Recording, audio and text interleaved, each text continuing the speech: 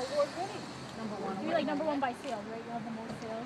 In the East Coast of the United States, we're number one by sales. So one of the first things we want to do is let the company know we want them to stay here, we want them to grow here, and we're here to fight to keep them here.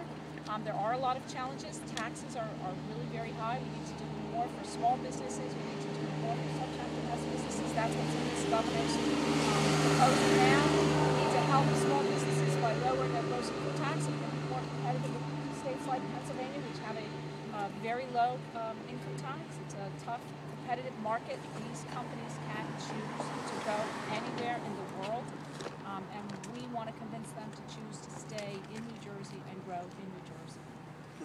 Please.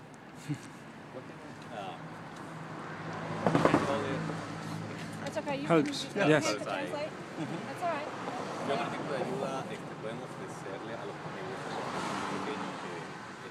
What other types of services can you guys offer to Hispanic companies or companies that are a little smaller than this one? Because this is a company, it's a medium-sized company, not a very small company.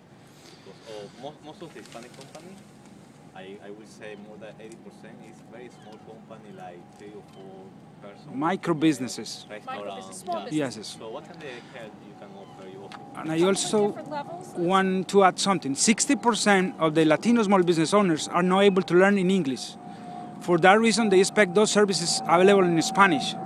And that's a major challenge because the other non-profit organizations that are trying to reach them are not able to do that just because they don't speak the language. There's a couple of different answers to that. First, it's Abraham Lopez is the governor's representative to the Hispanic Center, and Abraham Lopez is here and can directly answer any questions. The Business Action Center, which I run directly, just hired a Spanish-speaking person who will be able to take all phone calls. That's the second. The third is my website has a toggle on it that you can that automatically translates anything on the website into any like 150 dialects. Most importantly, of course, is Spanish.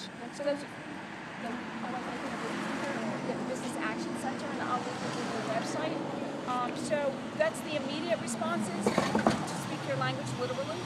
And then in terms of programs we have for small businesses, we can put you in touch with any programs that would help a small business of any